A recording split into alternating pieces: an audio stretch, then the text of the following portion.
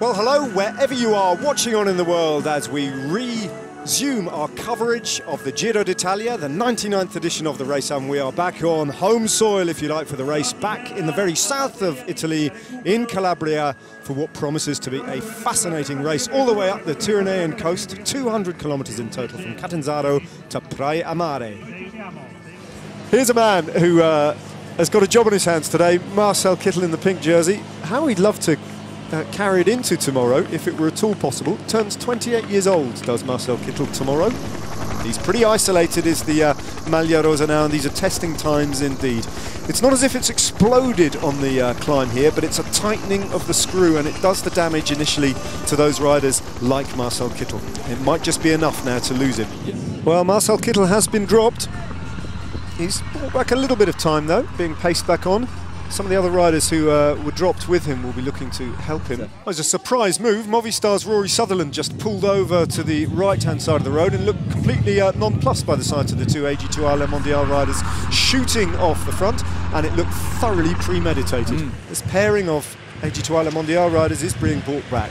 They're going to be reintegrated into this chase group, which will be 15, 17 riders strong, and that is a powerful size of group if they do start working together. Well, you can see now nobody wants to use up that last bit of energy before they hit the climb. They all know what's coming up ahead of them now. It's some very severe gradients that are going to greet them in just a few moments' time.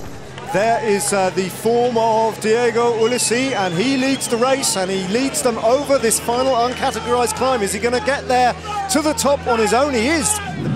It's an attack from Ethics Quick-Step. They're the next team to go, and they go again, and this time it's Gianluca Brambilla. So two Italians now battling this one out, and his legs surely will be feeling this effort as the gap goes out now to 11 seconds. It's right in the balance. So Dumoulin could be riding himself into the Maglia Rosa when we've done our calculations. He might even get a stage win just yet, but there's only 150 metres to go for Diego Ulissi, and even though Dumoulin is chasing hard and bringing Kruiswijk with him, I think it's going to be enough. It certainly is now. Just 75 metres. Now he risks a look.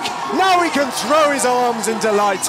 Dumoulin will take second place, and Kruiswijk in third, and there's a sprint won by Alejandro Valverde, I think, for fourth place. The Movistar man crossing the line, but no one could get to him.